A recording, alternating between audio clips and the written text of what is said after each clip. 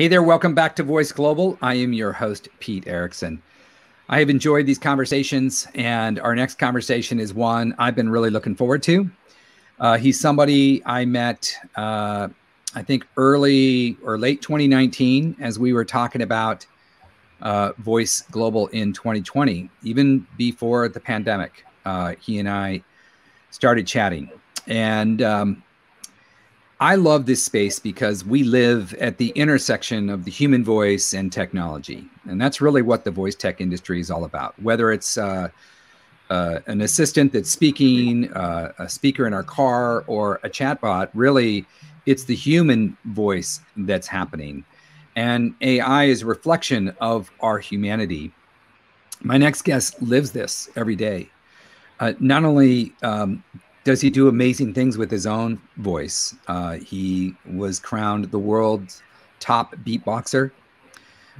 He works with global organizations and nonprofits all around the intersection of humanity and artificial intelligence. He lives this, he breathes it, and it comes through him in many different forms that are unique, I think, in the grand landscape of the voice tech industry. Please welcome to the stage my good friend, Harry Yeff, also known as Reeps 100. Good morning, Harry. How you doing? Very good, thank you. Glad to be here. And to talk about voice, with someone like you mentioned us first speaking, and what I loved about your premise and being a part of certain things you're involved with previously, is that the world of voice, despite it being, I think, so key to innovation, there's so much like radical growth happening at the moment and over the last few years.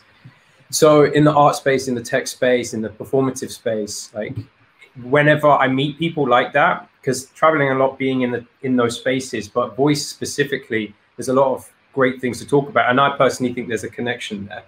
Well, I think I need to stop you there, because one thing I failed to do in my introduction is that people probably recognize you now, but last year what we worked on was an introduction to Voice Global that was you beatboxing the Sonic brand for the intro music to Voice Global, which we've done again this year. And I think I love that tradition. I love the tradition of allowing the way you approach art and music and human voice and sound to be reflected through your work, and then also as an introduction to our event. That video I still absolutely love from last year, and I love what you've done this year to expand on that, and how you take a purposeful approach to incorporating, life and greenery and the human voice and technology, because all that we're experiencing, actually, we call it technology, but it's a reflection of us as humans. So I wanted to make sure that I got that in, that you are the person behind those really captivating introductions. Also, I want to add that what we're talking about today is actually an exclusive in the voice tech industry. This is, we're going to go into areas that have not been shared before, things that are new. So I wanted to make sure I picked that up because I didn't quite cover it in my intro, but thank you. And thank you again for leading that really highly artistic introduction for Voice Global last year and this year. Yeah, no, it was really fun.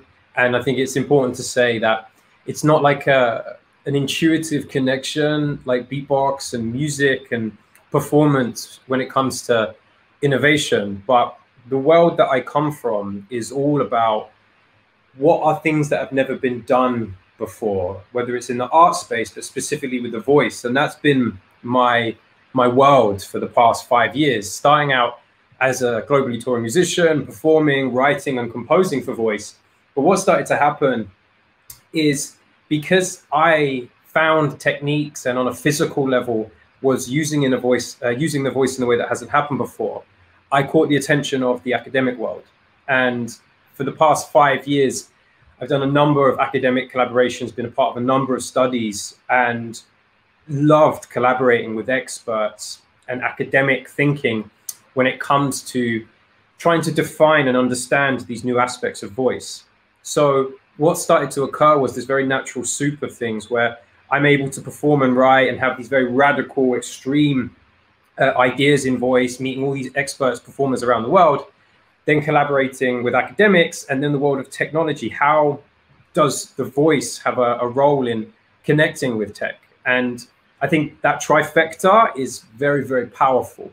And I'll get into this later, but I think the arts are vital to innovation and experimentation like that.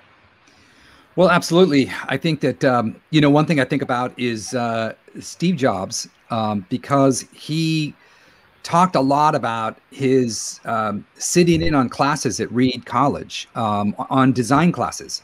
So he sat in the back of the room. He didn't even register for these classes, but he took in all this design knowledge so that when he went into technology, he combined design and tech and came up with the Mac. And also, you know, the Mac was a designer's computer, still is to this day. And I think that's a good analogy for where we are today in voice, that, you know, we're at the intersection, not just of, you know, the human voice and technology and robotics and AI and all that stuff. We're actually going through another human design and human interface and human user experience revolution, more than just a voice tech revolution. Well, I think there's some interesting insights from my world. And one of my collaborations with the director of the neurology department at University College London, Sophie Scott, she shared that the most common form of anxiety is embedded in voice. And you can ask, okay, why is that the case? The voice is also the most common form of expertise. We're all experts with our voice. We have this ability to be fluent in language, and that expert behavior that's found in voice is also connected to why there's an anxiety. We have this absolute predisposition to be hypersensitive, hyper-aware of our voices. And it's because we are naturally dispositioned to be masterful.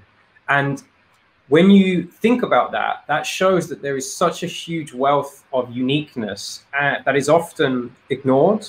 And I think that using experience, and you mentioned design is experiential. So the experiential art world, all these types of collaborations, to actually remind people, okay, we understand that there's a potential here, but this is one of the most complex, incredible sort of designs in all of nature, that is the human voice. And when we have a conversation like this, that is by definition one of the most complex acts in all of nature. So these opportunities are happening for a reason. And when we talk about voice, I just think it's important to say we're not just talking about another part of the body or another opportunity. This is one of the greatest achievements in all of nature. And that's why there's still so many new findings, because of how vast and complex it is. Well, that's I'll tell you what, I mean, just the way you summarize that, it also then, because it's one of the greatest achievements, I think, in nature, right? Then trying to reflect any of that in technology, just that's almost highlights just how complex it really is, because the human voice is so complex. There's nothing like it in the universe. So all the work that's being done right now, and all the talk around conversation design and VUI and NLP and LU and everything else combined, just as a reflection of just, you know, what a miracle, miracle the voice is. So let's get into that a little bit with regards to like some of the work that you're doing to actually represent the human voice and its uniqueness. And I think this is, again, this is an exclusive look right now in terms of like how you're doing it. But when we first chatted and you shared some of this with me, it was stunning, quite frankly. And just, it just showed the beauty, I think, of the human voice and also the uniqueness. And a bit like a snowflake, there's no two that are alike. I think this is really cool. So why don't we pull that up, and let's, I'll let you tee it up if you want to tee it up some more before we pull it up here. Yeah, I will say one more thing. So when I started to move away from music and just voice in a traditional sense, what I realized is that many people find it hard to acknowledge and take time to appreciate the uniqueness of their voice and the function that it has as a system. And it's so integral to our relationships, our working relationships, our loving relationships, but also our sense of self. So there's a very interesting phenomena where you take the time to acknowledge your voice and you think about its role. There's this reinforcement of your own identity, and that narrative played into quite a few of my tech-based projects, whether it was creating an artificial twin, which I could perform with, an AI second self, but then in continuation to that, voice-based sculptures. So developing systems that interpret voice data into form and color. So my previous collaborations have led to a brand new project called Voice Gems, which really plays on this narrative that there are opportunities for voice-centered design. And especially with the explosion of the NFT space and myself being in the digital and tech art space for a long time, this project is about synthesizing all of these experiences into something very tangible and challenging value and challenging our ideas of what is a digital preciousness? How can we have a tech-based project that tackles those things, but also reminds us of the beauty of our voice? So you said voice gems. Voice gems. Let's take a look. Okay, what am I looking at here? I see something looks like a gem, looks like it may come out of the earth. What is this? So what you can see here, this is an example of a voice gem. So the Voice Gems project came from when I was creating voice-based sculptures. So using voice data to generate shape and form. I had an experience 2 years ago when I was performing in Bermuda. And in this performance, I was creating these sculptures. And I had someone come up to me and they asked, could I send you a recording of me and my wife? And could I use this to propose? So instead of the traditional diamond engagement ring, could I actually use a piece of digital art? He actually ended up sending me a recording of him laughing with his partner, which I then produced the digital structure. And in that case, it became an integral part to his proposal amongst a number of other things. And that raised a very interesting question about what is value, what is preciousness. And what you can see here is an example of the gem from 2019 Wow. that we created. And this piece there's a lot going on there in terms of the narrative. I mean, for them, it was a special moment, but what is interesting is that we're actually able to capture moments, and it reveals this blind spot, I think, that's in voice, and the importance of voice is when you think of photography or portraits, you capture an individual and the nuance, and it's a very established form of art and presentation. But to actually have someone's last words, the laughter of a child, to be able to say something that you believe in and interpret that information, I think beyond my project, I think there's a huge insight and opportunity there that is not tapped enough. So up until this point, there has never been a project where you're able to take the traditional values of design, the uniqueness of vocal expression, the unique fingerprint-like data that's in every single unique voice on the planet, and find a way to interpret that. So before I show you some of the other designs, I'm going to give a very quick look into how we make these pieces. So every single voice has key resonant frequencies. So even though if I sing, if I speak, my voice can go up and down. But it's these key resonances that make up the sort of consistent, tangible character of every person's voice. So what we actually do is with a 15-second to a 1-minute recording, we can find those key resonant frequencies, and we use that to generate an RGB color spectrum. So from that data, we generate a unique palette of color. And then with the qualities like volume, tone, and pitch, we actually put it through a bespoke system that sculpts and shapes 200,000 particles. And every single voice creates a different gem. But if we use the same audio twice, we end up with the same result. This is a defined and refined instrument, which I think is a very important point. Right. It's not just random. It's not just actually, it's actually a reflection of the human voice in multi dimensions. Absolutely. And at the very center of the project is pure data. And this idea of actually, this is an artistic project, but we think about data analysis. We think about how we can use information in this way, but we're interested in, well, how can we find a poetic and interesting way of tackling that? So this piece, as you can see, this is just an interpretation of one of the structures that we get. So before we made the color spectrum, we then get form, and then both together creates a high resolution voice gem. And these can be exported in many, many different forms. So here you can see a 3-dimensional version, but we can also render up to 16,000 resolution stills, which are very, very incredible in the form of print, in high resolution video. But the main claim here is that with this boom of digital art, with decentralized technology as a whole, which is beyond just the NFT space, I think that there are new opportunities regarding what is value. And if you look at the diamond, this was a concept that was pushed by the De Beer family. And this idea of having something that can represent connection, tradition, like what are future traditions, and where is the like profoundly human aspects of our future traditions. And I think digital, that is something that we're going to see more and more. And works like this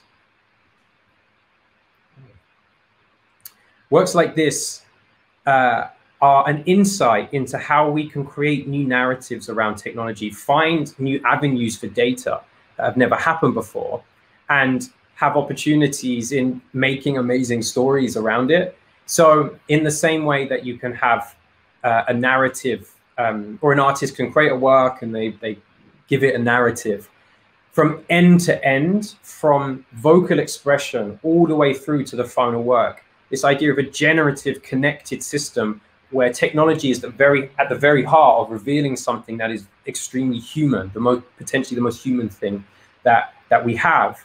There is a poetic beauty in that. And I think it's changing, but technology can be criticized. There are tropes and narratives for many reasons that still sit with many of especially older generations. And I think it's artistic projects like this that allow us to explore value and connection and data in a way that is all encompassing. I can certainly, well, this is just fascinating. I'm sitting here just wrapped by the imagery, by the concept, and thinking about, I would love to have, my mother's voice and my father's voice. They're no longer with us. It would be amazing. And my brother, turn those into something tangible. That would be amazing. Let's talk about the color a little bit before I go to my next question. So are the colors that are a component of this, is that also part of this, or can we choose the colors that are reflected? So of course, we've been making custom gemstones, ones that the structure is formed by the voice data, but being able to have colors that reflect the people or the brand of, and when I say brand, we've worked with a few of the world's leading fine artists, and they use specific color palettes. So what we actually did is we produced 2 gemstones. We produced one which is true to the data, and then we have a slightly designed custom gemstone, which is and again, obviously this is my work, but I find it an exciting design challenge.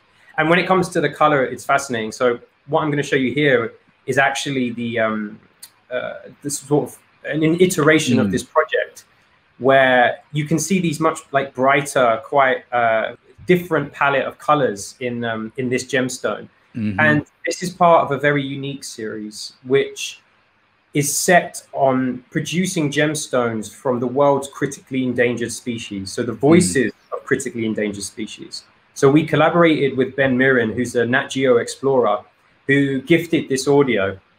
And we are able to do 2 things. We can produce the gemstones from these unique voices, but it's also interesting the use of blockchain technology as a form of preservation. So we've actually placed some of these gemstones. Well, I was going to ask that about NFTs.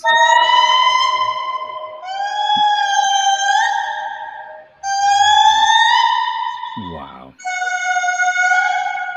So a final point is what you can do is once we place these pieces like on the blockchain, you can explore, as I said, preservation, but also we have a lot of interest in terms of the most vulnerable voices on the planet. What else can we preserve? And the blockchain is vast, and the Ethereum blockchain has one function in the wider technology. But I think, again, people don't naturally see technologies like this as an opportunity to preserve and to serve nature. So now we're also looking into dying languages. We're also using the project to highlight other voices that should have attention. And there is a revealing of the function of this project, which is to highlight the most unique, vulnerable, and remarkable voices on planet Earth, and in every sense. So, Harry, on that endangered species, what can you share? Which species that was we were hearing? I'm so sorry. Yeah, this is the injury from Madagascar. Okay. So, of course, I saw the name there, but I didn't recognize. Yeah. So the injury is also known as the father of man. It's a folklore from the area, and there is a huge concern for the species. And there's been some interesting interpretation. Ben has also sent us like these incredible biosonospheres, so like the general ambiance of the Congo jungle. And this is a left of center, but there's questions of like, what is the voice of a natural space like that? What is the voice of an entire part of the ocean? And there are huge opportunities to use what is seen as experiential technologies to bring us, to grab our attention for things that are really, really important, things that we should be discussing. Because that's another aspect of my work, is we have to consider, how do we get people's attention? How do we make people care about things that are really, really important? So these voice gems, not only are they a kind of a visual representation, but they're an audio representation as well. So like in that case of the injury, you were able to play the sound of that gem as we looked at it. Is that how other gems will be delivered, or will some just be a visual representation and shared as a digital NFT, or is audio going to be a part, kind of a coupled up with that visual imagery?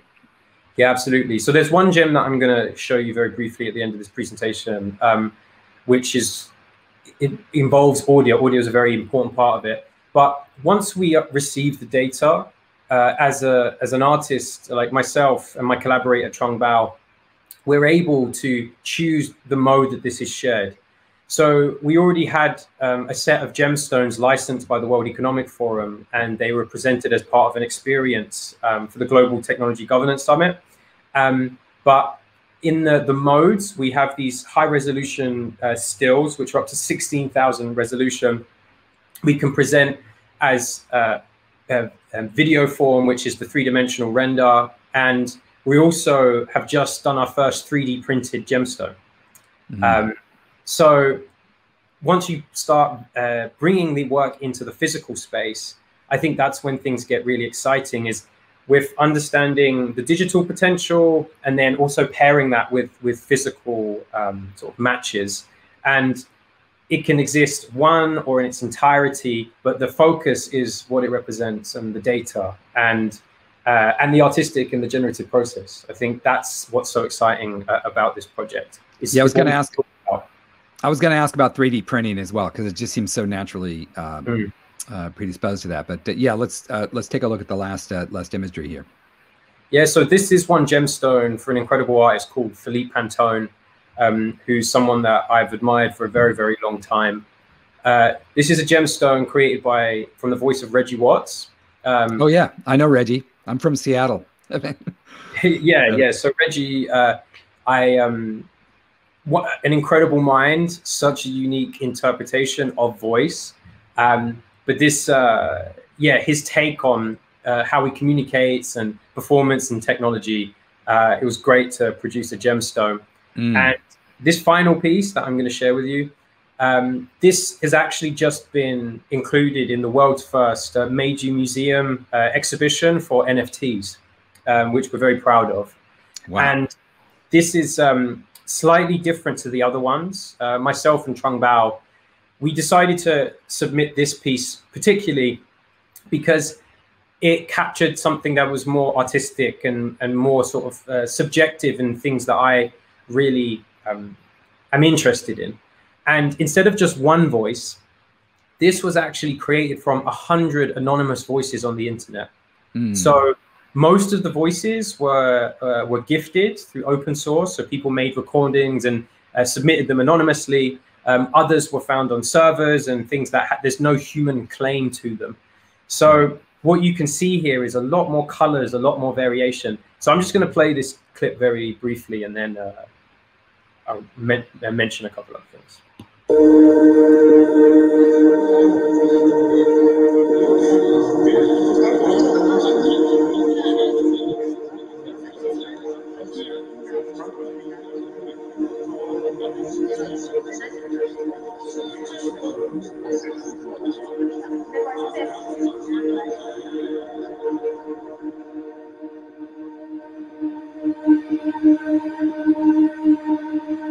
So people that are familiar with the space, to be able to create work like this and just highlight this, for me, it's such an exciting and hard to make tangible space. Is online, we are so connected, but the internet is a vast sea of anonymity. There are so many sort of insights into humanness and voices and people and avatars and profiles. But a lot of it is still in the distance. And how can we sum up that meta space? How can we explore that? And these are called the unknown internet gemstones. So pieces like this are there to highlight something that otherwise you just never could.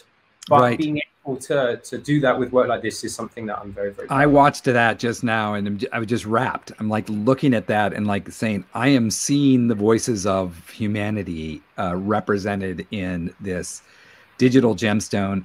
I have to tell you, the work you're doing is fascinating. I think it's so important, and I love where the conversation has come just since you and I met a year and a half ago, and things seem to be happening very quickly. And I really look forward to, staying in touch with you, and you're going to continue to be the voice for us at Voice Global. We started a tradition, and I hope this carries on, because it's a way that we remind ourselves that we're in this industry. We call it voice technology or conversational AI, but it's a human technology.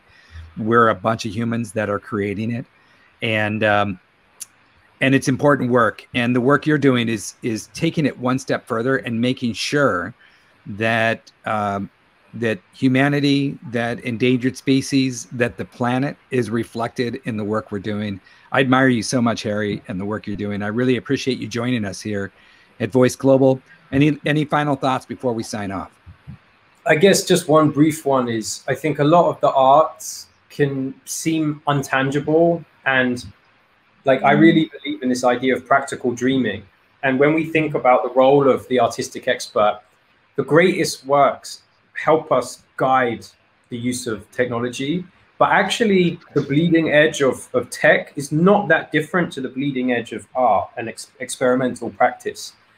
And there is a responsibility to make sure that we have to acknowledge that traditional media and the ways in which we would normally communicate is not working anymore. There's an epidemic of misinformation and challenges to communication. And the artists are the missing link when it comes to making ideas connect and looking to pair world-class experts across the board with world-class artists. That's where real disruptive change happens. I think that is a powerful summary. The artists throughout history are the ones that have seen us through our darkest times, and artists are going to see us through this time of misinformation, and what you're doing right now to reflect real data is an example of that. Harry, admire you so much. Thank you so much for joining us again at Voice Global. Thank you for your very cool introduction to Voice Global as well. And we look forward to staying in touch with you. And thanks again. Pleasure.